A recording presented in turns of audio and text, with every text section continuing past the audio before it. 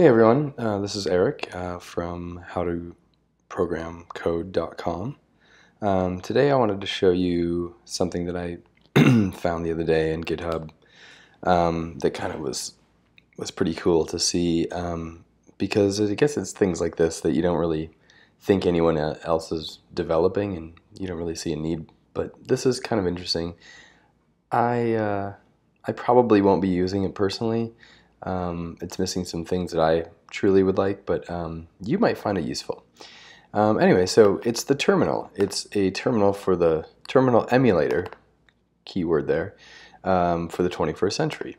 So let's just open up my current terminal. This is the one I typically use. I have it configured to be the, to have inverted colors, black background with a little bit of transparency so I can see things behind me.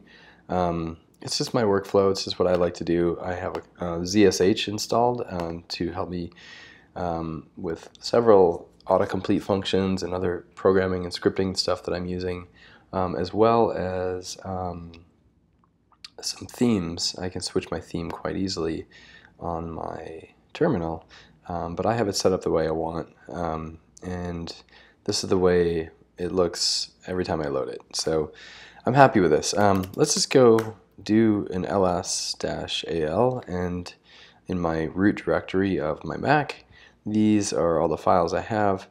And the reason I want to do this is because I'm going to go ahead and open up the other one, which is called Black Screen, which is the modern emulator for the 21st century. And just quickly, I'll read what it is. What is it? It says, the Black Screen is an IDE in the world of terminals. Strictly speaking, it's both a terminal emulator and an interactive shell based on Electron. Also, unlike most of the emulators you can meet nowadays, it uses HTML and CSS for its UI, exactly like Atom does. Which means we can stop misusing Unicode characters and make a better looking terminal with appropriate tools. So it's cool that they're trying to do that. It's also receiving quite a few stars among the GitHub community. But honestly, if you're someone who doesn't have a problem with the terminal, you're more worried about your syntax and your code that you're working on in your applications, this might not be for you. But if it is, feel free to contribute to them, to this. It's an open source project, so just install it by git cloning this repo and cding into the directory, npm install, and then run npm start, and you should be running an application that looks like this that you can contribute to and mess around and make it your own and do what you need with it. Now, the way I installed it was I went to releases, which there are two releases. There's a test release, and then there's a version 0.0.2. I grabbed 0.0.2, which is very early, everyone. Install with caution. And I should also tell you that this only works on Mac at the moment. So Windows users, you can just stop watching this now, or use it on your spare Mac if you have one. But yeah, so just download the black.screen.zip folder, put it somewhere that you know, and then drag I believe there's an app icon that you have to drag over into your, I don't know why I just did that again. I've already installed it. But I believe you have to drag it over in your application folder, and that's basically it. Okay, so let's just go ahead and, yes, I was right. So just drag this over, the Black Screen app, to your application folder. I deleted mine because I already have it installed. Let's go back to Black Screen. Let's tell you a little bit more about what it does. It supports autocompletion out of the box, which is great. It tries to be as smart as possible and suggests things that are relevant to your context of what you're looking for or trying to tell the terminal to do, such as a command. It works with Git. It works with other technologies. It's and other bash commands. So you can run certain scripts with this. It looks like run, root, repo, restart, rebuild. There's quite a few things you can do, and there's probably going to be a plethora of more configuration options in the future.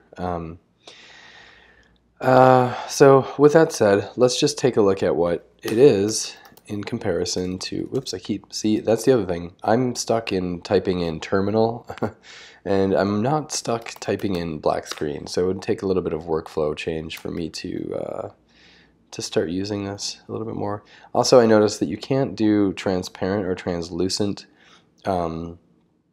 design with this, but like they did mention in their README file, they use CSS and HTML, so you could probably do that. However, I don't know if Electron allows you to get past that layer to actually show you. I could be wrong. I've played with Electron quite a bit, and I wasn't able to do that, but things may have changed. It's been a while. But so this is what the terminal looks like when you start it up. Let me just do this. So this is what the terminal, this is what the terminal looks like on the left, the Mac OS terminal when you start it up. And this is what black screen looks like on the right, the terminal editor, or emulator for the 21st century. Let's just do the same commands on each one. So let's say ls al, okay, and let's do ls. I already noticed off the bat that this does the autocomplete, which is very, very helpful. If you forget the command name, you know, that's really nice. Super, super helpful. Also super, super dangerous if you're not careful. Autocomplete can, you know, can kind of set you up for failure if you're not watching what you're doing. Personally, I like typing in my commands, but you know, when it just kind of as a side note, whenever you're working with the terminal, always be careful before you hit enter. You know, I've destroyed directories before that were very, very important, and that happens. So just be careful. All right, so right off the bat, oh, I should actually do this. I should clear this out, and I should go to my root directory. Let's just do this, and then let's do lsal here. Now, one thing you're going to notice right away is that you lose real estate because the font size is too big. And I could also move this up, such as like this. I could blow the window up and, you know, you'd get the same effect. I personally like my font size over here on the normal terminal. I'm not so, you know, thrilled with this, although it looks good. It's just that I like to have more real estate at all times whenever I'm working. So these are just some differences that I find. This is nothing that you have to do or change. You may like it the way you like it. And then the other thing that I'd like to show you is, let's just go into an actual repo that has some content. So just say, let's say Heroku. I have some stuff there. Actually, no, let's say React. Let's say React Web. Let's see what we have in here.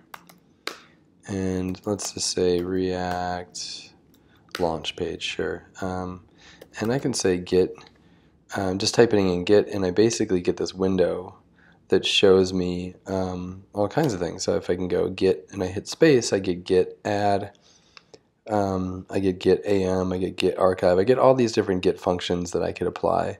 And if I type a little bit more, like let's say git reset, okay, so now it's getting me even closer. Now it says, okay, whoops, reset.